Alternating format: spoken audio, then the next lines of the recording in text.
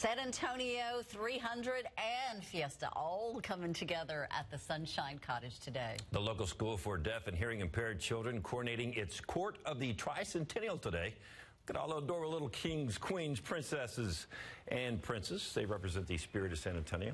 Each child representing things like the vaquero, the beauty and spirit of Fiesta, 300 years of transformation, and a whole lot more. So the children have been selected by the staff and then voted on by the entire school from 3 years old to 60 years old plus. We have selected our king and queen, and our entire court's going to be crowned today with crowns that have been made especially for them and the part of the city they're representing. San Antonio was founded as a Spanish mission in 1718 and became the first civil settlement in Texas in 1731.